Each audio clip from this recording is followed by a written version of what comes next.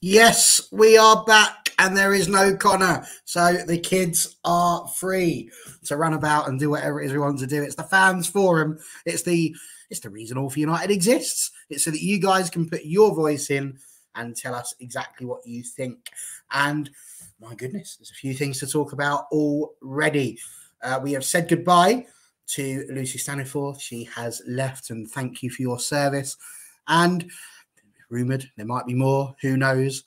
Was that a hint? I don't know. More? Maybe. There's rumours there. With lots of people that potentially might be going off. Grace Clinton potentially out on loan as well. So moving and shaking. Are we getting anybody coming in?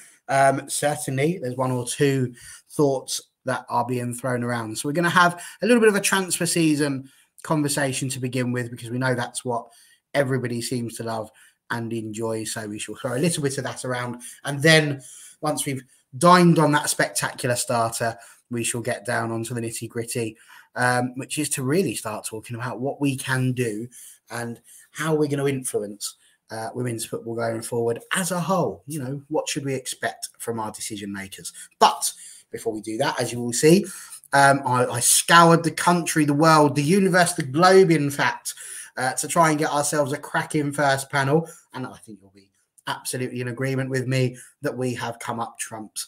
We've got all of your personal favourites here. We have Helen, we have Sarah, and we have Charlie. I'm very much looking forward to getting into it. So before we do, let's just have a quick double check. Helen, everything all right? We had a good Christmas and we all enjoyed the revival of the men's side as well and everything that's going on. Ready for the women to start of the weekend? Yeah, all good, thank you. Yeah, loving Man United football at the moment. So long may it continue. Absolutely. And Sarah, how's things been for you? Yeah, good. Likewise, I'm enjoying everything getting started again after Christmas. Enjoying the men's game as well. Things are looking good right now. Excellent. And Charlie, I understand you got yourself a beautiful new present for Christmas as well. Yes. Who's on the back? Zelen, El Capitano, as promised. In everyone's favourite luminous yellow Ragoon top. Yeah, please. I can't. Was it before Christmas? The last one I was on. I've had to parent my own children with school being out, which is unfortunate. But have enjoyed lots of positive football for United men. So fingers crossed, the women all pick up where they left off. Absolutely, and it will be a big one. If you're looking for a preview on Liverpool, we will absolutely be bringing that to you on Friday as ever. But and you'll probably enjoy it even more because I won't be there. I'll be away for the weekend. So who is Connor going to bring in my position? I can't wait to see. I'll be watching, so we shall see. Right, Lucy Staniforth, she's gone. Let's just go straight in with it, shall we? Helen, are you bothered? Am I bothered? Oh dear. Am I bothered? Am I bothered, Dave? That reminds me of that, yeah. I think it's not that big a loss, if I can say that, without any fans coming for me. She wasn't getting the game time, was she? She was unlucky with injuries. And even though some people are saying with the Birmingham connection with Mark, he didn't really choose her in the last sort of season, maybe 2 seasons. So I think the competition for places sort of just made her, and her age maybe just made her sort of on the fringes of the squad. So not really surprised she's gone. But while she was there, I think she did a good job, good enough. So.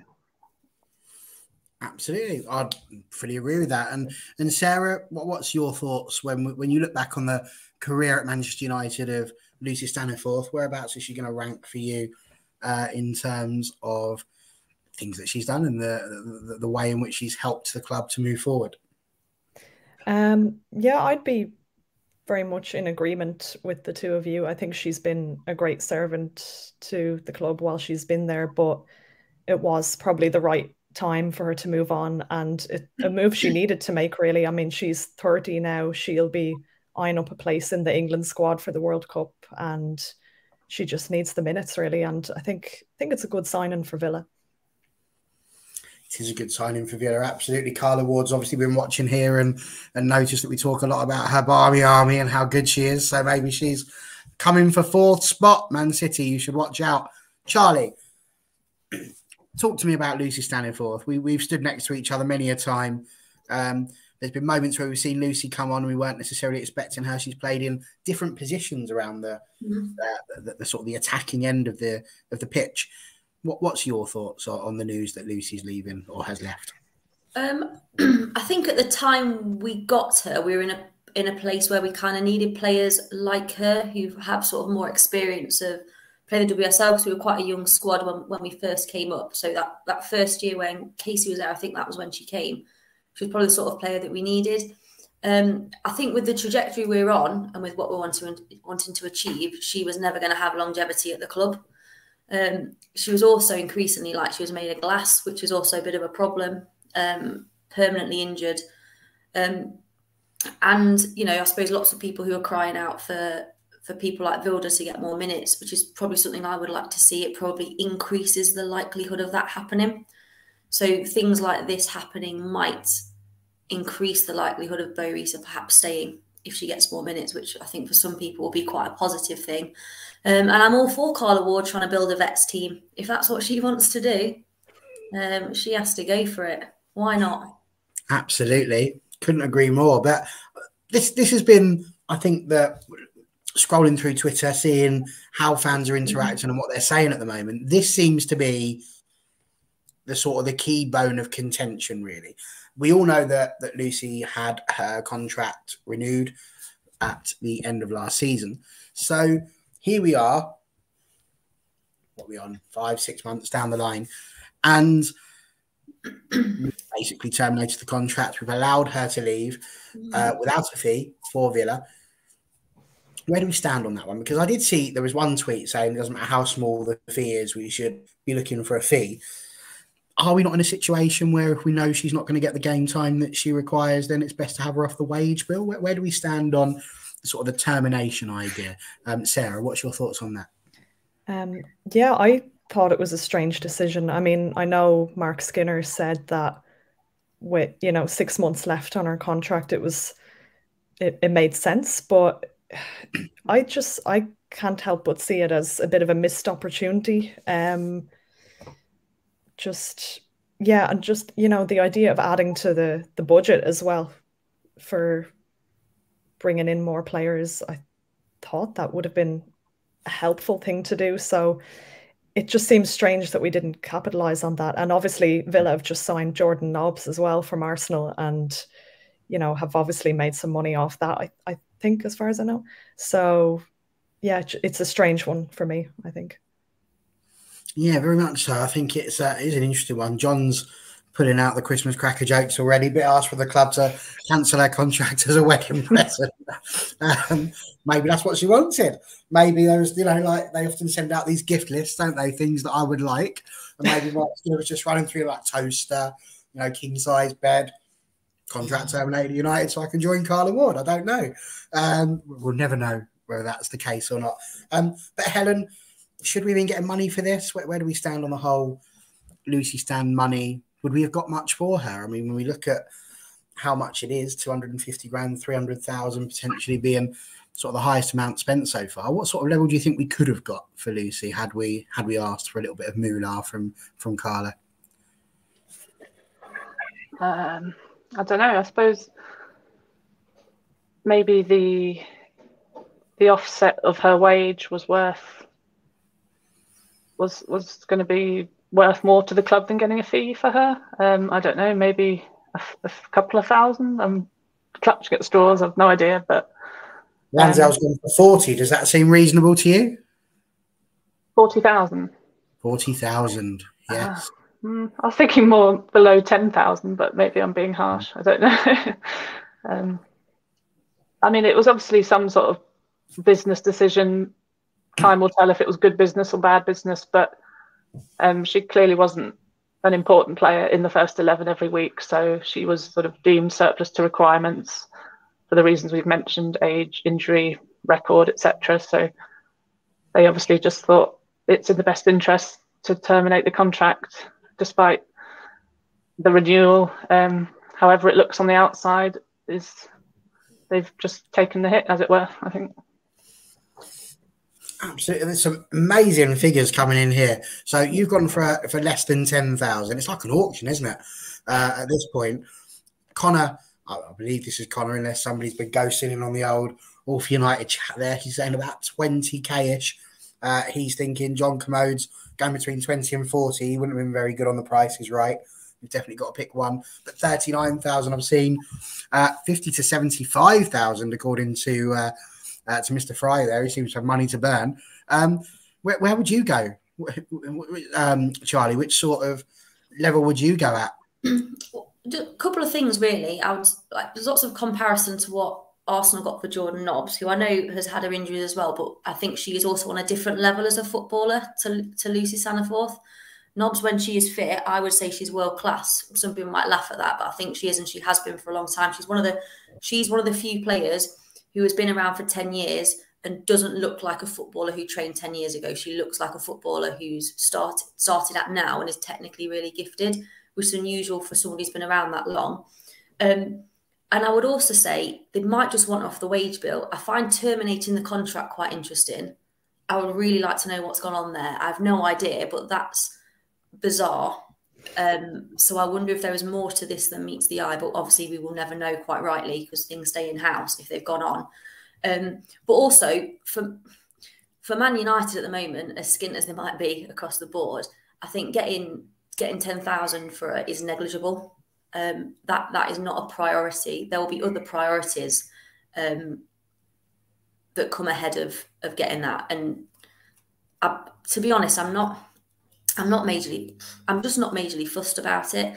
I think when Staniforth was at the club, she wasn't maligned, but it was like, well, don't know why she's playing ahead of this player. She's past her best. We maybe don't need her on the wage bill. And then she's gone for free, and it's like she's turned into some sort of Ballon d'Or winner. How could she have gone for nothing? Well, I just think in the grand scheme of things, it's not a massive deal. What will be more of a problem for me is if Russo and Honor walk out the door in the summer for nothing. That's the bigger issue rather than the Lucy Staniforth one. I think that's the thing, isn't it? It's like you said, 10, 20, 30,000. In the grand scheme of things, it's peanuts to a club like Manchester United, really, whether we're in the middle of a takeover or not. So I agree with that. But I do think that on a continual budget, if we are getting somebody new in, obviously we've had this conversation that Emma Sanders has confirmed that we are getting Lisa, was it Nolson? I'm sorry, I'm not very good at this. Yep, Nolson. Thank you, got it right. Connor, I'm on fire again.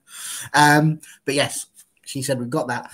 Ultimately, why pay wages for two players if you're only going to be using one? So in that respect, it makes sense, doesn't it? And if it is a player, as you just said, 20, 30, 40,000 pounds potentially, it's not the end of the world, really, is it? It's a simple enough sort of swap, and it's the sort of hit that you can potentially take because there wasn't really anything there in the first place. It wasn't expected money. It wasn't revenue that you were looking to get back in again. So you mentioned already about the contracts, and obviously the thumbnail really talks about Polly Bancroft and how she's getting involved in the influence that's being felt there. Sarah, what do you think the influence is so far from Polly with regards to transfer policy? Do you think Polly's going to have had anything to do with Lucy Staniforth leaving? Is it just that she might have said, that's fine, we can get you this player if you want, but you're going to have to let somebody else go because we've got to trim the wage bill. It's got to be a certain amount. How do you see Polly's fingerprints effectively in all of this? What do you think her influence has been? It's difficult to say because I'm not sure if how big an influence it has been, and she's only been in the job a few months. I mean, ultimately, she is, does have that responsibility that, I've seen a lot of people blaming Skinner for, these kinds of departures, but it's not his responsibility to, negotiate contracts and things. So she would have an influence to a degree, I'd say, but I'm not... It's hard to say at this point how big that influence is. I mean, maybe she did want to trim the wage bill. That would make sense. But yeah, it's a tricky one. to work out at this point. I think it's probably a little too early to say. Okay, fair enough. Helen, again, what's your thoughts on that? And with regards to what Anton's put here, he's talking about potentially poor planning, working on this theory from Lanzell here that says we shouldn't have let her go for free, but if she was going to go in the summer anyway, presumably that would have been for free as well, though, because it would have been the end of her contract. So over the course of the next few months, have we really lost anything? And again, with Polly, where do you see her influence in what we're seeing so far? Or do you agree with Sarah that really we're never going to have a clue? I don't think we're going to know all the ins and outs, of course, of anyone and their role at the club, because Polly's title is head of women's football, which is quite broad, isn't it? Does that mean she has a say in transfers? Does that mean she gets overruled by someone else who's the main transfer person for the whole club? I don't know. Like, is it separate transfers for women's team, transfers for men's team? I mean, you'd like to think so, but does she have a say over Martin? Who knows? Is she just more on the welfare side of things, like making sure the players are happy, which if they want to leave their contract midway through, then she's going to make it happen if it's in the best interest for them. I guess we still don't know. I'm sort of sitting on the fence a bit again, but as to what her role, how in depth it is, I mean, it could be different to how she did it at Brighton, depending what Man United have set as her remit or what they want from her, and whether they think she can do what they want her to do, or is she going to be stifled by the constraints they've put on her? I don't know. Yeah. Seems absolutely reasonable. Sporting with Sport Face thinks it's too early to see what Polly's bringing to inside of the club, and I have to be honest, I think generally I tend to agree with that. But Charlie, your thoughts on what we've just spoken about, and also the point that Sarah's made here, is signing Lisa going to again affect VBR getting minutes, do you think? So we potentially let Staniforth go. If we brought Lisa Nilsson in as well, do you think that's going to push VBR down? Well, if Lisa's better, then yeah, it definitely should. If Lisa's a better footballer, then yeah, she should come in and push other people down the pecking order. That's what should happen. I don't mean Sarah here, by the way, but I think sometimes people just want a player to play regardless of whoever is in. So even if Alex Patelis came in, people would still want certain players to be playing. You just want the best possible players playing the best possible style of football for Man United for them to be successful. And that just means some players, unfortunately, become, I hate saying this, they use this at my work, collateral damage, which happens, sort of get hit in the crossfire, don't they?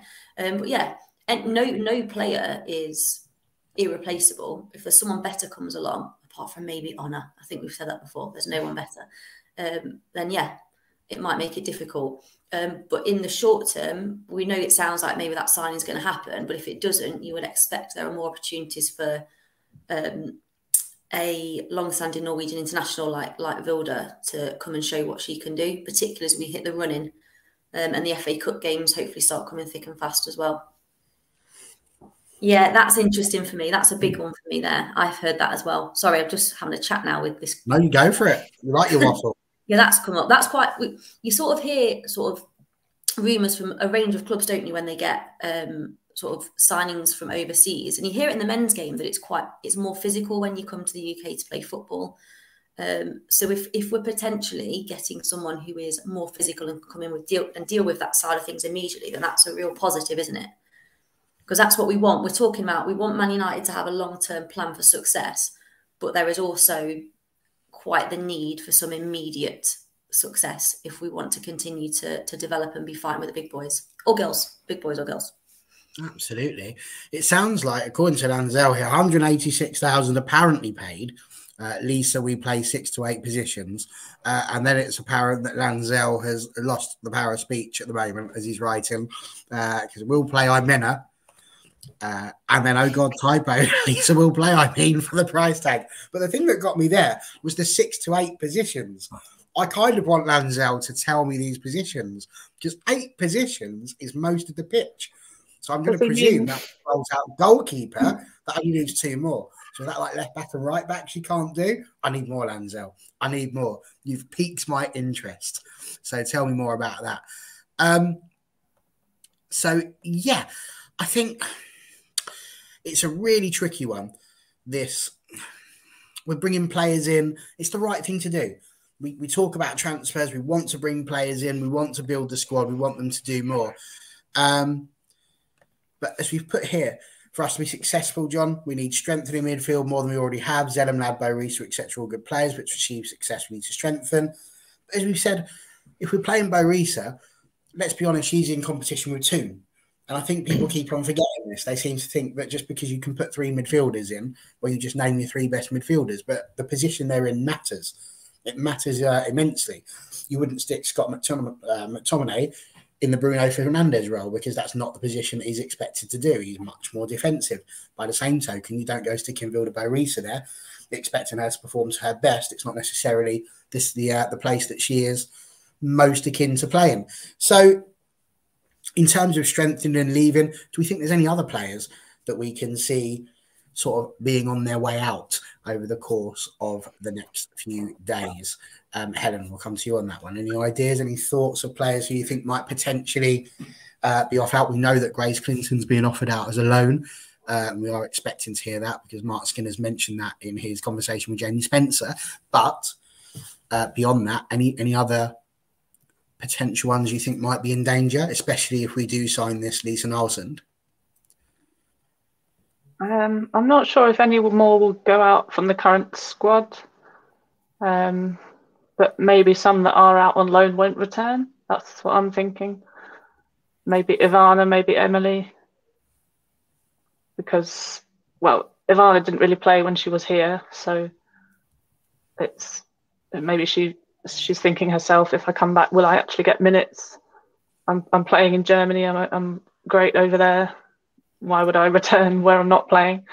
And Emily's been on loan to God knows how many clubs, back and forth for various spells. So unless, God forbid, Mary were to leave, she's not going to be the number 2 for some reason. It doesn't seem it's going to happen for her. So, yeah, I know there was a bit of talk maybe about Rachel Williams going on loan, but that doesn't make sense to me. I don't know why you'd bring her in, like any recent player. I mean, just to send them out on loan. I know Grace Clinton, but she's so young, and I think they've sort of Mark's explained his reasoning behind that. So absolutely, I think he has already said as well that one and has opened the dialogue now with Mary Earps with regards to getting that contract across the line. So fingers crossed she will sign not just the extension, and we won't just have to do that, but that she'll sign a little bit longer because she has been playing out of her skin, I think. Lanzel has clarified, boys and girls, here we are. He was talking about the numbers. 6 million defensive midfielder, 8 million central midfielder, and Connor has apparently turned into my psychologist because if I knew what he meant, I wouldn't have brought it up. I would have said it. So there, actually. But yes, thank you, Lanzel, for humouring me and helping me to realise what you meant so that I can include your comments in an inclusive fashion on the channel, because that's what we're after. Sarah, your thoughts in terms of players that might be in trouble? It is tricky to say. I mean, I would have said Boarisa purely because, you know, there's been a lot of talk about her wanting the minutes and wanting to be involved for Norway. And I think the Norway coach actually had been encouraging her to consider her options as well. And then with Lisa's potential arrival, you know, that kind of threw a spanner in the works as well. But I don't know. I'd be surprised, I think, at this stage if we let another midfielder go in this window, especially with Clinton going on loan, just because it would be good to have the options there. So yeah, I don't know. I saw somebody suggested Jade Moore, which is interesting because she hasn't been getting the minutes either. So maybe the most likely, I would think. Yeah, I think I would tend to agree with that as well. And we're going to ask you to talk a bit more about it. John's put it here, Charlie, but I mean, the Williams one makes no sense at all, really, does it? I mean, aside from the fact that, I mean, bearing in mind, there would be a riot from you anyway, but considering you're in a situation now where this is now become your nickname for today, Charlie Collateral Coxon, it wouldn't be a sensible thing to do, would it, to send Rachel Williams on loan? Look, again, we've just got her in, so it would be weird. But again, long term isn't going to be the one, is she, going forward? So he's going to lead the line for the Champions League. I'm most interested in, and it won't be this window, but it might be next window. And I've just written, you won't be able to see it because of the thing. You can't see it, can you? But I put centre-back, WTF, because I'm really interested to see what happens with 4 world-class centre-backs, all jostling for position. That'll be interesting to me to see how that plays out. Because I think we've got the best collection of 4 centre-backs of anyone in the league. When you look at them as a 4, no one else has got that strength in depth. So I'm interested to see what happens there. But there's been no talk about any of them, obviously, in this window. But I'm interested to see what happens with that going forward, having those 4 centre-backs. Are 2 of them going to be happy to long-term not be starting? So I'm interested in that, in a sort of like hide behind the sofa, can't look away from a car crash kind of thing. But then I suppose people say that's what you want, isn't it? You want to be able to pick from loads of world-class players, loads of really good players. I just think in this window we need to be getting a fullback in. That's my big thing, is a fullback and potentially another proper goal scoring striker. But like the men's game, that's impossible. I think that's impossible at the moment. Would you agree with this centre-back pairing, Mannion and Meyer? Are they the 2 that you would kick off with if she was fully fit? Well, no. No, because at the moment the centre-back pairing that we've got hasn't done anything wrong. Like you look at, I know it's a women's football show, but you look at Ten Hag, like he's got his team, hasn't he? But then when someone has a nightmare, that's when they get ripped out. So Malacia didn't play for 3 or 4 games because he had a nightmare against someone, didn't he? So I can't imagine they're just going to go and pull out one of those centre-backs because Mannion's fit. Although, like, again, she's brilliant, isn't she? So she's seamlessly fit back into that. It's not a problem. But I just the Oracle, otherwise known as Connor, he's saying it's going to happen soon. Yeah, it might happen. But I just think the defensive unit, that 5, is probably one of those things, if I was a manager, which I'm not because I'm not qualified, is probably the one thing you genuinely don't mess about with too much if it's actually working. And that, I don't know, like people disagree, I have no issue at all. But I probably wouldn't mix that up unless I had to. John's going. I have no idea. That's the beauty of Man United. No one has any freaking idea what's going on. I miss the days that you only knew there was a signing when they were holding the shirt. That was it. Me too. I remember when we signed Robin van Persie. Even then, it wasn't everywhere. Just remember the ticker tape was the screen. Crikey, we've signed him. And Shinji Kagawa. No one saw that coming. It is indeed a bit of a nightmare. And there was just one that I wanted to catch because there we go. It's this one here. So Agito O'Brien says, let me get this straight. When we signed Vilda, was she coming as a number 8 or a number 10? Now, my understanding was it would have been more as a number 10, that she was more of an attacking midfielder. But I open the floor to you 3. Where would you have gone, 8 or 10?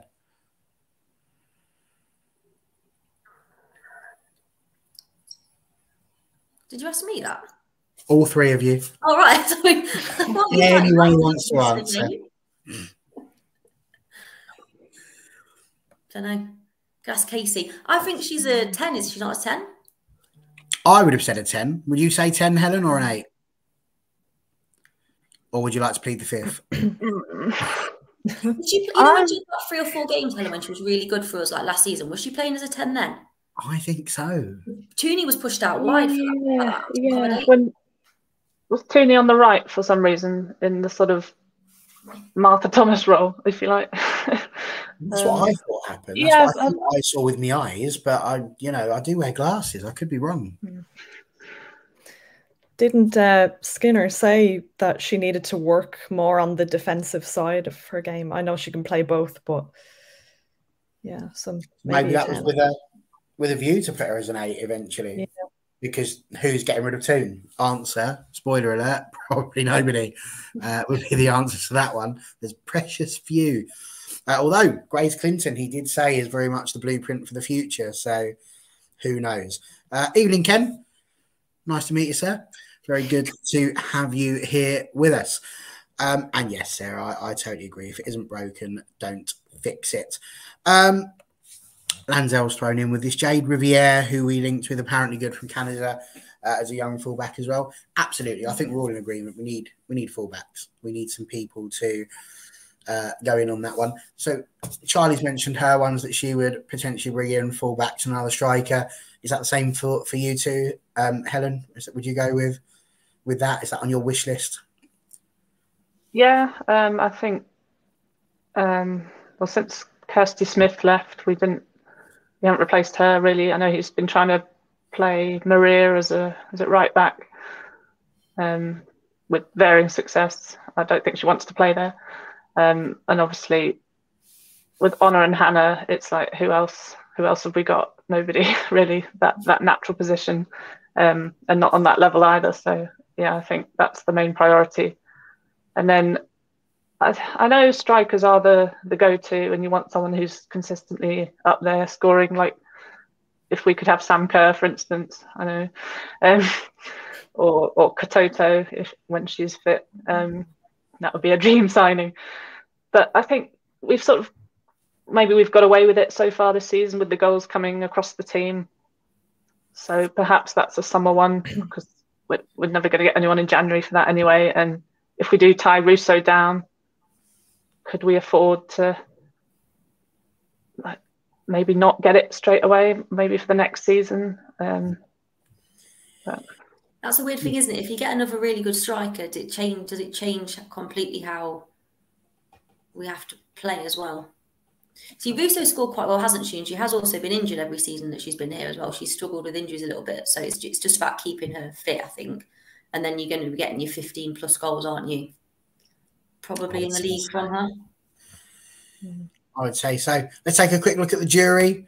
Lanzel has said that he thinks Fielder's an 8, but can play a 10. Sarah, though, disagrees entirely and says, no, it's a 10. John Commode has gone for an 8. That's 2-1 to the 8. And then John Fry comes in with another 8. That's 3-1. But then Lanzel goes, yeah, Tooney was on the right and Fielder was in the 10. So that's a vote for Skinner. So that's 3-2. And then Connor just says they're not exactly too dissimilar anyway, which just goes to show why it is that, you shouldn't be talking about football, Connor. What's that all about? 8 and a 10 of this? No, what's he on about? He's lost the plot. So, yeah, it sounds like more people have gone for 8 than a 10. Sarah, what would you say is on your shopping list? What would we need for to fill the positions? Definitely a fullback, without question. I think we don't really have a problem with goals, so I would prioritize a fullback. I think I would just be happy to see Russo get that contract sorted, tie her down. But yeah, it'd be nice to have backup, in case of injury and stuff. So yeah, but fullback, definitely, that's the priority. Absolutely. Another vote for VBR as an 8 then. So you see, Charlie, there's lots of people that seem to think that Fielder is more of a playing in the pivot role. Yeah, that's fine. People are allowed to be wrong. Well, yeah, but I'm not normally. I'm joking. I just think she played as a 10. I think she played as a 10 when she had a little purple patch for us, I think. Is it a purple patch when you do well? Yeah, absolutely. Yeah. That's what you would call it. So, yeah, lots of conversations being put in here. Ken's mentioned about Brune getting her on loan. She's quality. Am I right in thinking her contract is up soon? It might well be. One-word answers, guys. With Brune, if she was there and Mark Skinner said, yeah, I'd like to buy her, would you bring her into the team? Yes or no? Helen? No. Sarah? Yes. Ooh, 1-1. Charlie? No. Oh, 2 no's and a yes. What are you saying in the chat? Bring it on. Senior Brune, are we bringing her in? Good old Siggy Broiner. That's the one we want. Sarah Sproston there. If we get ourselves another prolific striker, that would also potentially affect Leslie's stay. 100%. But are we putting ourselves and shooting ourselves in the foot because we don't know she's going to sign? It's really tricky. We've been talking a little bit about Polly Bancroft's influence. Let's just round up this transfer section really with, do we think Polly's going to have any say, any influence in getting these people that could potentially have a contract, but at the moment are not signed up for it? So we are looking at currently players like Ramsey, Honor, Millie, Aoife, Jade and Leslie. Do we see Polly having any impact whatsoever in changing any of these players' minds, or do you think it is all solely based around what Skinner offers, what the club can offer in terms of competitions? We have this conversation so often, but do we see Polly having any influence on that? Because I'm not convinced I do. I think I only see her as setting the parameters maybe within which we can work in, but I don't see as her being the one that, I don't see Leslie Russo, for example, coming and going, do you know what, Gaffer, I wasn't going to sign a contract, but I've just had a cracking chat with Polly and I'm up for it. I'm down. Let's sign. So maybe I've got a very naive view of football. I don't know. But what do you guys think there? Helen? I think for a footballer, especially a female footballer, they have to think of their career. So maybe not so much about earning money, although that's coming into it more, because you can get more sponsorship perhaps to subsidise your wage if your wage isn't brilliant, but it'll be enough to live on.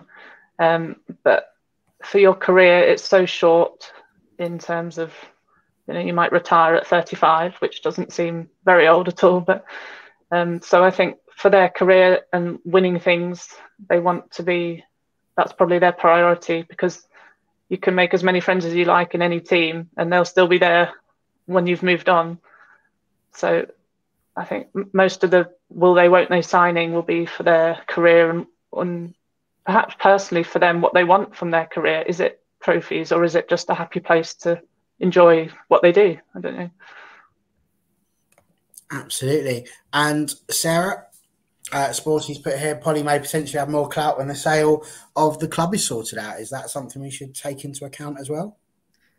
Maybe, yeah. But I agree with Helen. I think, ambition comes into it. Do you want to win trophies? Do you want to play in the Champions League? And that, I reckon a few of them will probably hold out for that. And I think whether or not we get Champions League next season it'll be very interesting to see the effect that has on some of the players' decisions. Okay, there we go. And Charlie, how influential do you think Polly is when it comes to contracts? I imagine she would have some sort of say on it, because the whole point of getting her in was the fact that, was it John Murto was just spread too thin anyway. So with everything else that's going on at the club, I'd imagine she's got some say over that, but obviously she's going to have to get permission from someone, I'd imagine, for things to go through. I wouldn't want Mark Skinner to be solely responsible for that. His job is to be coaching the football club and setting up and getting them prepared on a week-by-week basis. I think there is probably something in those sort of what we'd class maybe our star players, in them waiting to see what happens with regards to Champions League football. I think it is inevitable, it will happen at some point, that we will get it, because we're Manchester United, and we don't really stand for mediocrity. We can see what's going on at the club now, some of the changes that are starting to be made with regards to culture and other things. What I would say is that the players who are doing that, I really hope that they continue to do their bit to ensure that we get there. And I also have no issue with, we don't know what the club's offered. The club might have offered X, Y, and Z, and then the players come back and said, well, if you're offering me that, I also want A, B, and C, and the club have gone, fine, no problem, you can have that. Well, okay, if you're saying that, then I want this as well. And actually, it can reach a point where I have no issue with the club going, do you know what? We've offered you the best we can possibly offer you, we've offered you, and now you make a decision. And if you don't want it, then you don't want it. I think there has to be a cut-off point before you start. You don't want to develop in the women's game what happened in the men's game, which is, I'm not saying this is happening, but we see in the men's game that players hold clubs to ransom. I'm not really fussed about that happening in the women's game. This is what we can offer. If you're waiting for Champions League football, that's brilliant, no problem. That's what we're aiming for. But if we get Champions League football and the club have made real offers and players don't want it, then off you go then. No problem. You see, it's interesting you mentioned that, because I always think to myself, when you think about players, especially on the men's side, you always think to yourself, and again, it's a naive view of football, I understand that, but you get to a point where you think there's a bit of loyalty. The club's brought you up, helped you get to the level that you're at. Just sign another contract. Even if you've got like the gentleman's agreement that at the end of the season, if we haven't made Champions League football, we'll sell you. We'll let you go somewhere. And someone like Lucy Russo, we've started this conversation with Lucy Staniforth and potentially getting £7.50 and a packet of salt and vinegar, you know, that sort of thing. But ultimately, Lucy Russo is the sort of player that could be going for 200, 300, 400,000 pounds potentially, and pushing the sort of the signings that we've been looking at the top end, don't we think? So is there not an element there also of, if you're going to be savvy about your transfers, that actually this is where you need to be thinking about having those conversations to try and extend it, even if you are considering doing the sale, so that it safeguards the club and allows them to get a fee, and that's how the game progresses. Because if you just let your best players go at the end of the season for free because we couldn't sort out a contract, that's surely where the game falls down, don't you think, Sarah? Yeah, absolutely. I mean, you know, obviously not everyone, like the likes of Ella Toon, it's like absolutely no doubt, like she's United through and through. That's where she wants to be. You obviously won't get that from everybody, but yeah, I don't disagree with anything you said there, to be honest. What I would hope is that if the club are waiting on players to make decisions later on, I would hope that now there are contingency plans in place. So the club aren't just sitting on waiting until May, last game of the season, to see if we qualify, and then going, oh crap, we didn't. So we've got to go and get ourselves a striker and a world-class fullback now, and we still need a backup one. Like, I would expect that there are things happening, contacts being made and people being spoken to, that if this happens, if this player doesn't stay, we need to have something in place. And again, that is what you would hope is happening with a club that has the stature of Man United. You'd hope that those things are happening. Yeah, Helen, anything you'd add or wants thrown on all of that? Just, I think that hopefully Polly's experience at Brighton in a similar role will bring that to the club, because it's been, I think, said before that Man United were quite naive in their women's team. They didn't really know how to form one. They just almost did it as a tick box exercise, it seemed.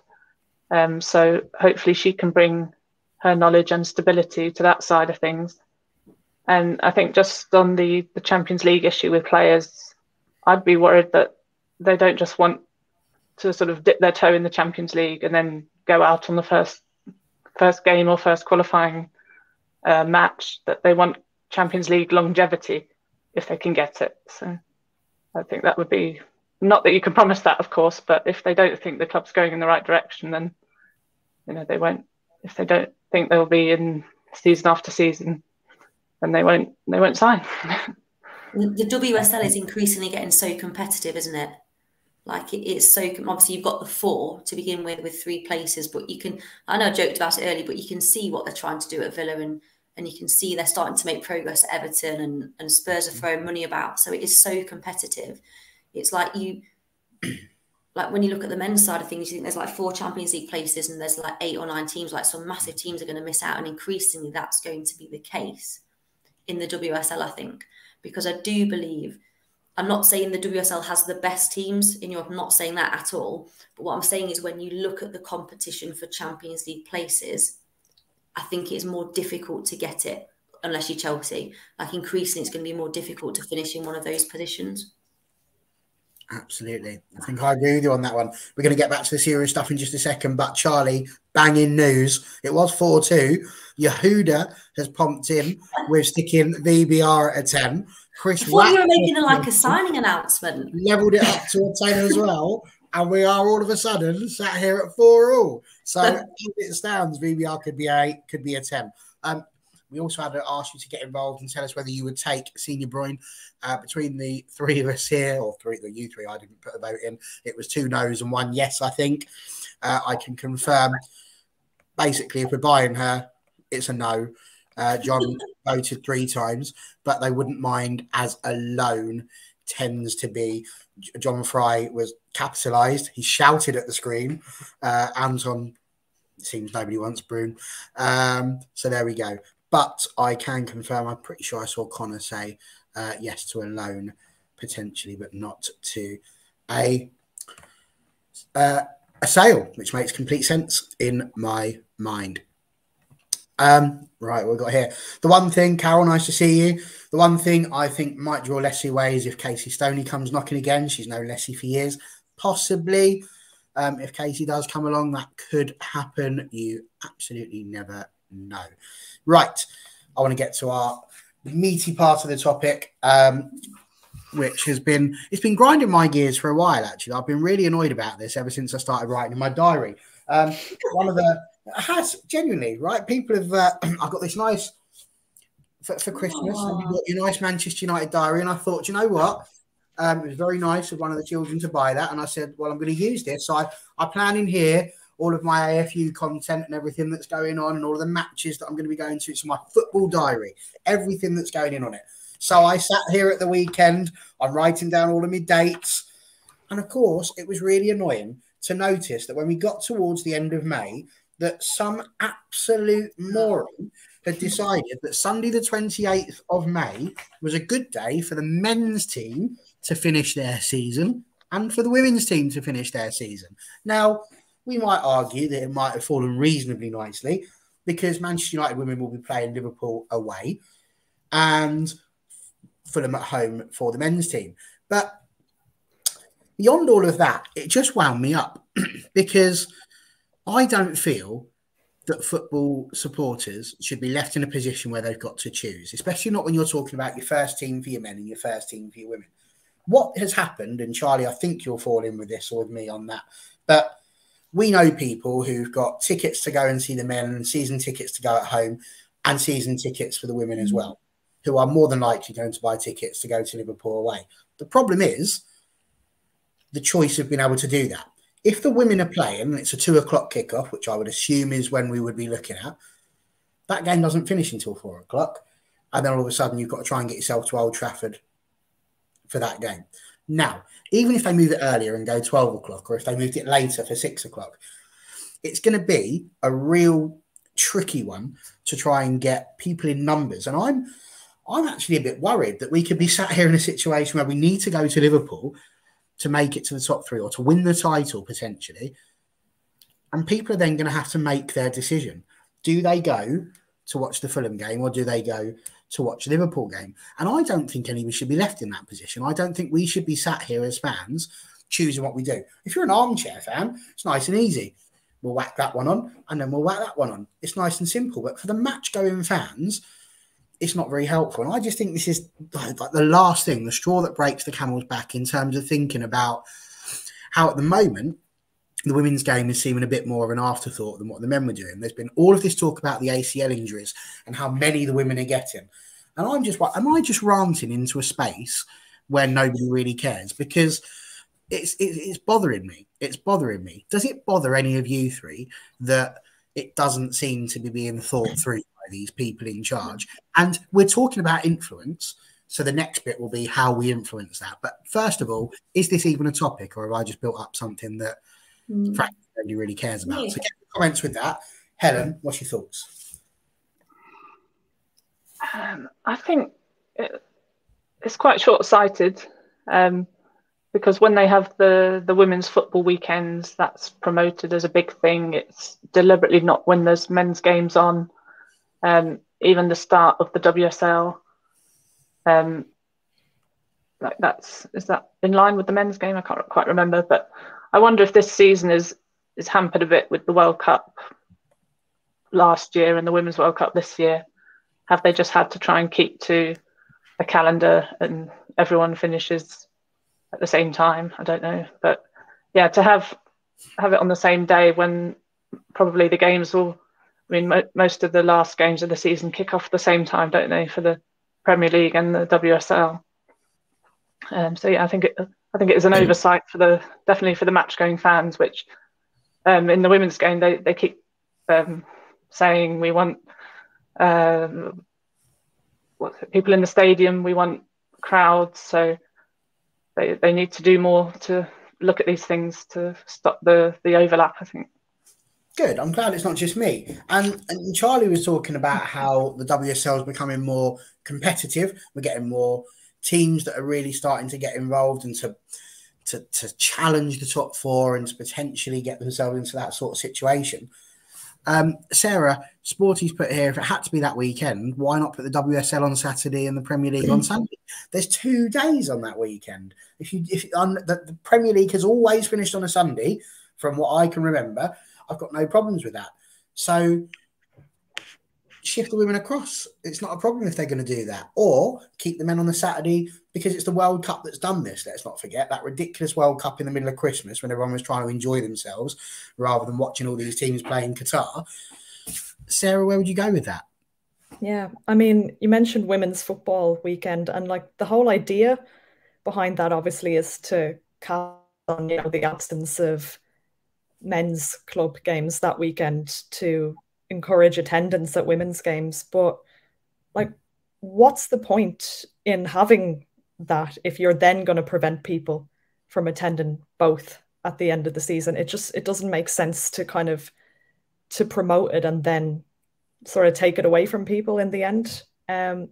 So yeah, I don't know who's behind this decision, but it's definitely the wrong decision, and it just sort of raises the question, like, is women's football only important when there are no men's matches to watch? So that's kind of how I feel about it. 100%. I think that's got to be right. Charlie, where do you stand on all of this? I might have this wrong, but I don't know if it's the same group of people or person making both of these decisions. So I feel like it's the Premier League making the decisions, kind of. Obviously TV picks have a bit of a say, don't they, on the fixtures, and then the FA for the women's football. I mean, someone can correct me if I'm wrong.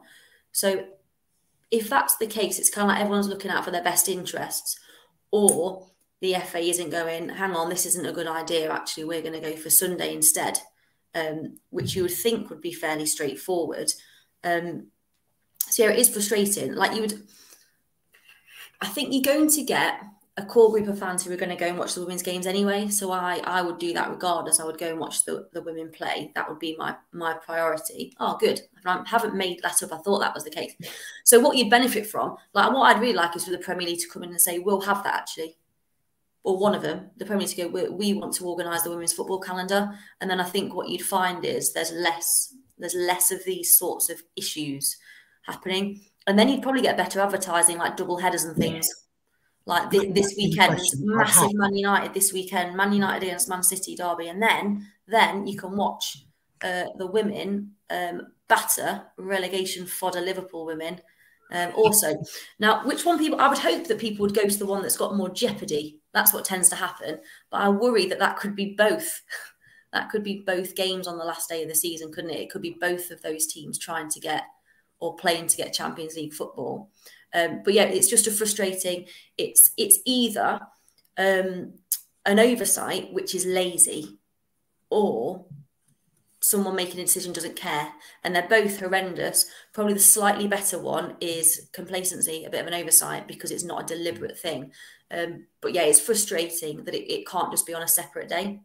It's bizarre. Even if it's separate people making decisions with their own interests, surely it's in everyone's best interest that they're not on the same day. It's baffling to me. It's bamboozling when there's no need. It is. It's mind-boggling, 100%. And I mean, I think there's so many things here. Like, Anton's put the Premier League can't even schedule their own matches properly. Non-stop fights over cup replay, overlaps, and all the clubs. But this is the thing, isn't it? There's so many different competitions. Even on the men's side, you look at that. FIFA wants to put things in. They want to put in a Club World Championships now for the women as well. You know, we've not even got a league system that's thoroughly working for all of the people that are inside of it. But oh no, let's stick in a Club World Cup for some of these teams. It just feels to me like they've all got it a little bit skew-whiff. I was reading somewhere that there's been an international tournament for the women for every year in the last 5 years. That's crazy. That would never happen on the men's side. They wouldn't do that where they have a summer where you haven't had an opportunity to rest before your season begins. So I mean, again, we're talking about these supercomputers that make the fixtures. Is this something we can do? Because football teams across the genders, you've got the men's main team, there'd be the under-23 teams. I'm not going to go too much into the youth teams because they get a smattering of followers, and that just depends on if anything else is happening. But equally, you've got the women's side as well. Are we asking too much that these fixtures are looked at properly and left in a position whereby you could attend them? Is there a bit too much? I mean, I don't know. There's 3 games potentially there. I'll just open the floor on this one. If people want to jump in, let's just jump in and argue and talk amongst each other and get raw and angry if we want to, because I'm flabbergasted, but I'm also unsure. Is it something we could do? Because that's a lot of organisation, I would have thought. But computers can do amazing things. You know, they can zoom into satellites. We can see Mars. We can see all of these things. You would think it would be quite easy to sort out a fixtures calendar so that fans for football clubs could actually see their team. Yeah, I saw it suggested recently that there should be more women's games at Old Trafford during the season rather than, you know, just the one. Or now, obviously, like there's a whole other argument to be made there about crowds, and like we talked before about, you know, the crowd for the Villa game and everything. But like I wonder, could you, you know, there's even just on weekends maybe where both teams, men's and women's teams, would be playing at home, because obviously it wouldn't work for the end of this season. But could you have like a double header, maybe let people attend both games, have them both at Old Trafford if they're on the same day? I mean, I know there would be a lot of organisation involved, but surely it would be a possibility in some cases. Anyone want to come in with what Sarah's put here? If they can't organise where both teams aren't playing the same day, how can people want the women's teams playing the men's stadiums regularly? You know, it's going to be a difficult thing to do, isn't it? If you want these organisations to eventually, I think Tim Stillman's put out that Arsenal are selling 40,000 tickets for the 3rd time so far this season for a game, obviously in the Emirates, not in Boreham Wood. Good Lord, could you imagine trying to get 40,000 people in there? That would be unbelievable. That'd be a roof for Boreham Wood with everybody just like a milk bottle igloo. But you know, they've got to find a way.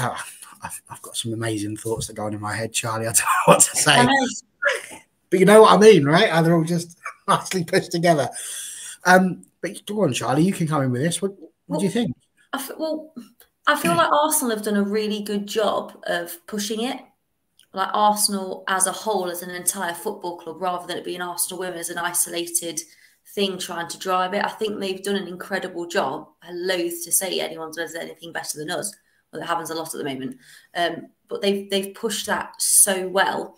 It's also been helpful, I think, for them that it's been the right type of opponent. So it was Spurs, us, and is it Chelsea? Is it Chelsea this weekend? Yeah.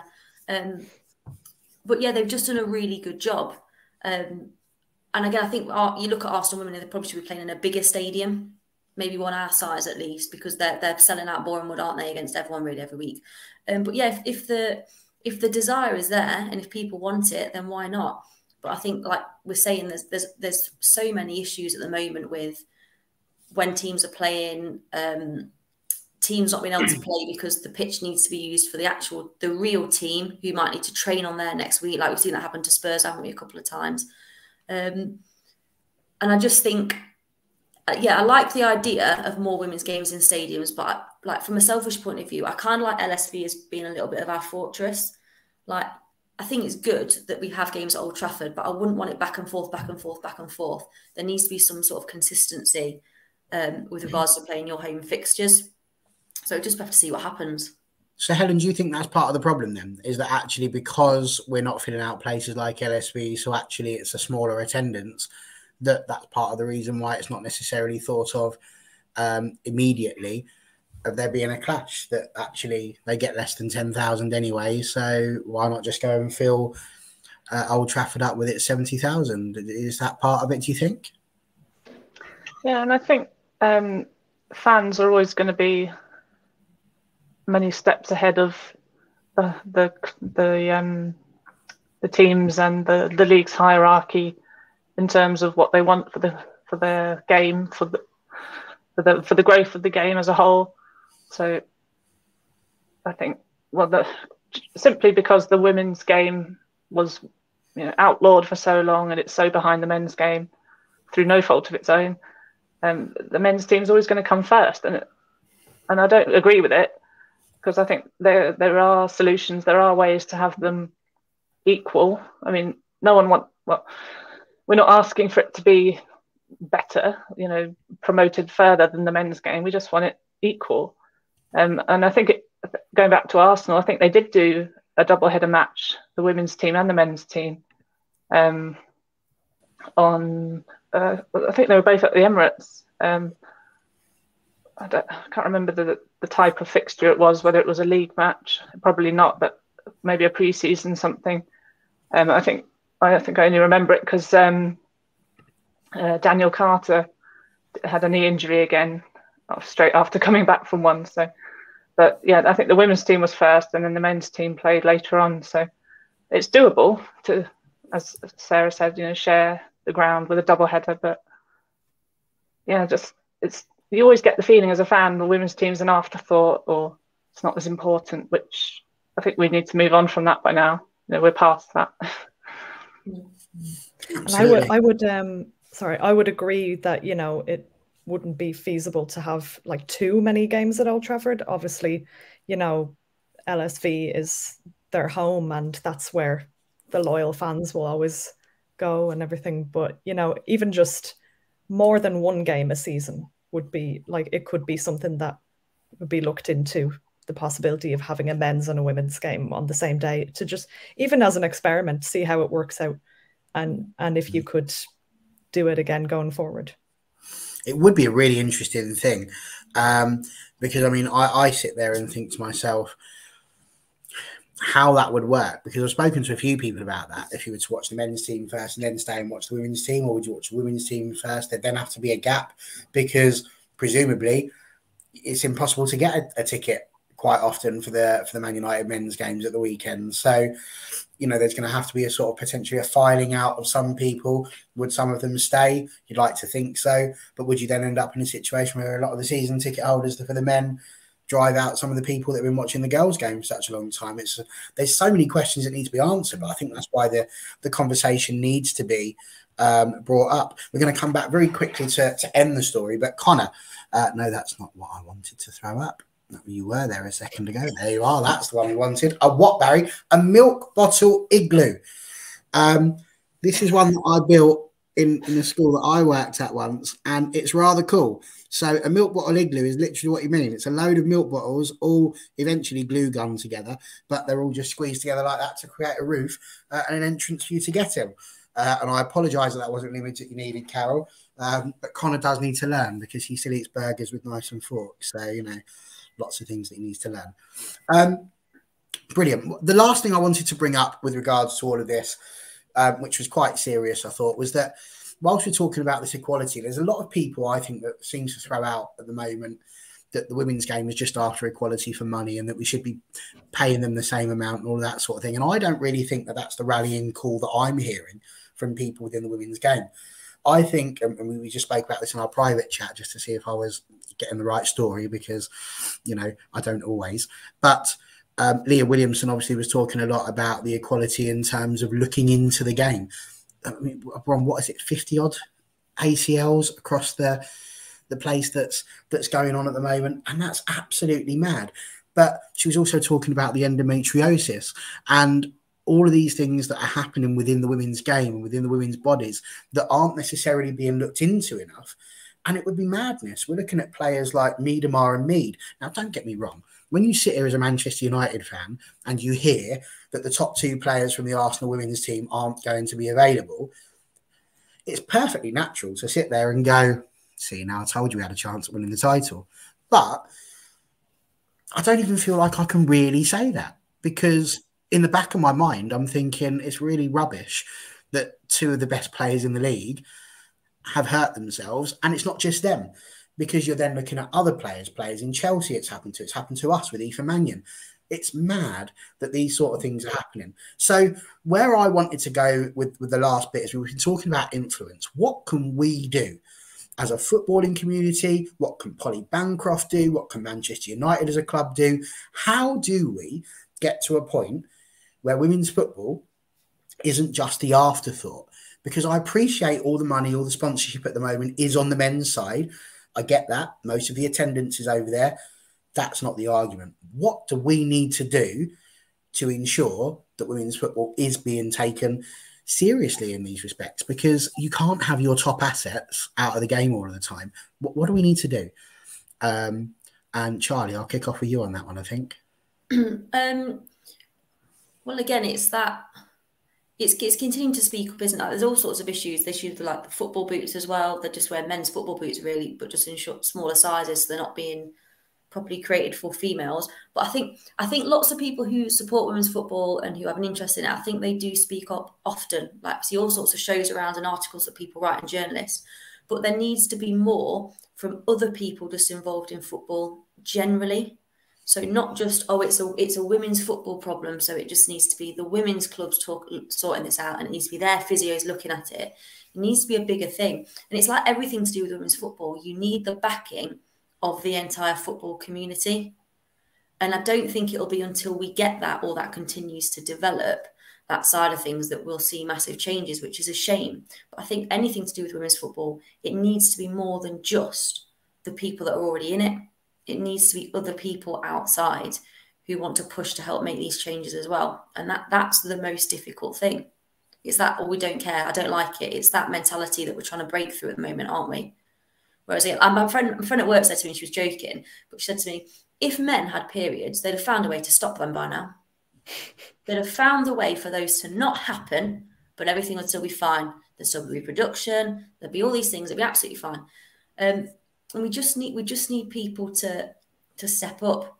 So we need people higher up to care enough to want to make this better. And again, I think it will only come down to as it develops and there is more money involved. And it's a shame to say, but I think that's probably it. You don't want your star players all out injured. The people that are going to sell the game to the masses, if you're making a lot of money, you don't want them unavailable. You want them at the World Cup, don't you? Because they're going to draw crowds in. So we can keep doing what we're doing, and the women's side of the clubs can keep doing what they're doing, which is trying to do the right things, and the journalists as well. But it needs to be a bigger approach from people that have more clout at the moment. Which is a bit negative, but I think that's probably where we're at. I mean, I think it's true, though. I mean, Sarah, from what Carol put here, months ago, Russo said she doesn't want equal pay, as there's still a way to go. Till then, it's just equity. It's equity. Absolutely, and that's the thing. It's the difference between equality and equity. You can't have equality; it's impossible. You can't have it, but you can have equity. So you can provide opportunities for people to reach the potential that they need. 100%. That's what it is. Because if you give everyone equality, everyone will be driving around in a Ferrari. They don't need that. People need the means to get to where they need to be. Absolutely.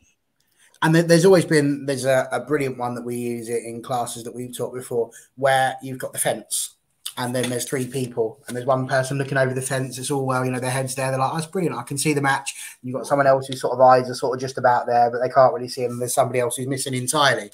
And they're all stood on the same box. They've got the same level box, and that's equality. We've given you all a box, but it doesn't matter because one of you is the only one who can see over the fence properly. And I think that's what Sarah's getting to here. It's that different support. It's the equity, like you said. Some people require two boxes, like me and you, Charlie, to be able to see over the fence because, we're just not tall enough to see over the fence. But that's about us being able to enjoy the same benefits and enjoy the same joy, I suppose, more than anything, because let's be honest, we're not here for a long time, are we? So we should all be able to enjoy ourselves and get to our maximum. So Sarah, where do you go with all of this? What do you think is necessary to move this on? I completely agree with everything Charlie said and some of the comments as well.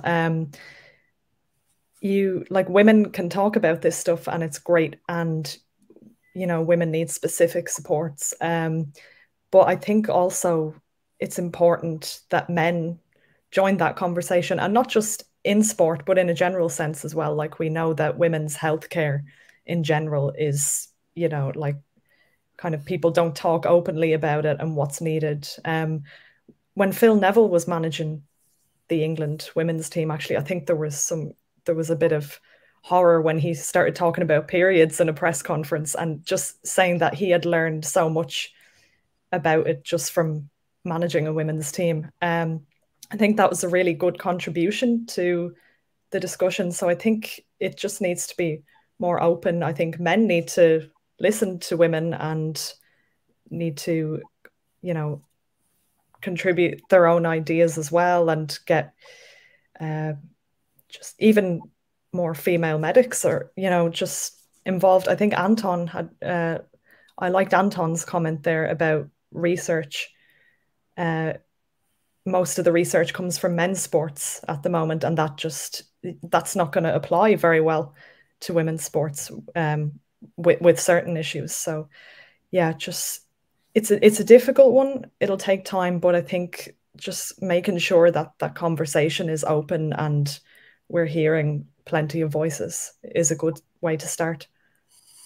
I think back, Helen, to the club that I'm near to here, Stevenage, and they play every single week pretty much on a 3G pitch. It's very rare that they get to go and play out on grass. Do you think there's an element of that as well, as we're lower down in the league, that actually the facilities they're using, don't get me wrong, they're great in being all weather pitches, so they don't often freeze over and such like. They're quite good to use, but they could be quite sore on the knees as well, and it's not easy if you're playing and training on that sort of pitch every single day. Where do you stand on all of this? What do you feel needs to occur? Just agreeing with everyone, really. Unfortunately, the power is still on the men's side, the influence, the money, for the most part. I mean, you could argue the most influential known figure in women's football for the coaches, someone like Emma Hayes, Hope Powell, whatever influence she might have, Baroness Sue Campbell. These are all top women at the top of their game, but the further up than that, it's probably all men. The owners of the clubs, the directors, how many women are on the board of directors at each club, the medical teams. If we're looking at women's medical care and the physiological side of it, we just, as Sarah said, just women contributing and men learning from women about what they need. No worries. Thank you very much. So I suppose really the last thing that I wanted to mention was, and Charlie's just had to dip out. She's just had one of her children waking up. So she's got to go and play mum to them, which is absolutely cool. But you mentioned it just there, Sarah, towards the end of what you were saying. Do you think there's a little bit there of almost like a societal change that needs to happen, that it's sort of a change? Like you said, there was shock at the fact that Phil Neville was talking about periods and that sort of thing, and actually it's something that's almost been sort of hidden away, something that's taboo. We don't talk about it too much, it's always just been called women's problems. I've certainly had it in the workplace. You turn around and go, oh, what's wrong with Sarah? And they go, oh, it's her time in the month, and that's all. Well, we'll leave that one alone then, and off you go. Is it a case of that? I'm not saying that we just need to be wandering around and talking about it absolutely everywhere, because obviously it's still about right to privacy and that sort of thing, but that we're just more open with it, that we're able to talk more about sort of what's wrong with us within the circles of people that we want to talk out of, and to feel safe. Is that sort of really where we're going with this? Yeah, I think so. Obviously right to privacy, like you said, but it should be an option. It's about people feeling like they can go to someone and talk about what they're going through, if feeling comfortable enough to do that, and that they'll be heard and listened to and they'll be given support.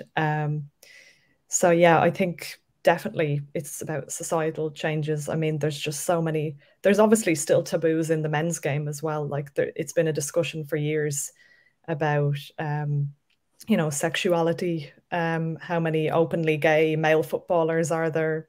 Not many, that sort of thing. Which obviously I think the women's game's a lot further in that sense. A lot of players have said that they just feel like it's an inclusive environment and they can be open about things and be supported. So yeah, I think obviously that needs to happen on both sides in the men's and women's games in different ways. But yeah, it's about being able to share your concerns with trusted people, I think. Absolutely. Well, I genuinely hope that that is something that's going to happen. I mean, it's not going to happen just from the sake of this podcast, but certainly I think Sarah's point here is the big one, really. We've come back to it. Do you think they're waiting to see if the hype of the women's team continues to grow? In my opinion, it will and it should. And I think if there is one thing that, from my point of view as an observer and looking at it from the outside, it is growing. The women's game is massively growing, and it's quite clear that's happening. Will it ever get to the level as it was with the Dick Kerr ladies back in the day? I certainly hope so, because for me, I feel like women's football at the moment has that raw appeal to not just the working classes, but to people that enjoy football in its purest form, as it did back in the day when you used to see all the lovely old men and women with their little wooden clacker things going around back in the 60s. You know, singing E-I-A-D-O, we won the cup, all that sort of jazz back in the day. And I think that's what's sort of growing here, is that people are starting to balk a little bit at the amount of money that's being spent in the men's game and thinking, do you know what? You know, this is how football should be. So that's my 2 pennies worth. I really do hope that that continues. Girls, I want to thank you so much. It's been absolutely brilliant having you all on. Sarah's going to finish it off again with this one. She does talk about it well. It does need to be society changing. And we are that society. We are the ones that need to have those conversations. And that's why I was so delighted to be able to have you 3 girls on to talk about it, because it's very much your story, not mine. But I'm glad we've been able to give a little bit of a platform for you guys to be able to talk about that. Thank you, everybody who's been in the comments. It's been absolutely superb having you all. We've spoken about everything. Would you believe that this conversation that ended with some relatively heavy talk, but some real talk that I think was needed, started with Lucy Staniforth leaving? How do you get from Lucy Staniforth to talking about societal change? I'll tell you how. You watch All for United WFC, because this is where the conversation is at. Right. Thank you. Like I said, what we're doing this week, Friday, we have got Liverpool, would you believe? Yeah, Liverpool at home. And it could be the biggest crowd at LSV yet. You want to find out more about that, you're going to have to tune in on Friday night. As I said, I'm not going to be here, but Connor will be. And he's had, I don't want to surprise you too much, but he's had a haircut. So it's worth tuning in just to have a look at that, if I'm honest with you. So get yourself on Friday evening, 7 o'clock, for the Liverpool preview with Connor and guests. He'll tweet all about that. If you haven't sent through your predictions for the predictions leak yet, what are you waiting for? Not much is going to change between now and Friday. Come on, get them in. We'll start updating them. It means I haven't got to chase quite so many people. And Sunday will be Liverpool. We'll be back Monday. That's when you'll get to see me again. Sarah and Helen, we hope we get to see you again. Thanks again to Charlie for being on. You've all been absolute legends. And it is time to say goodbye. See you all next week.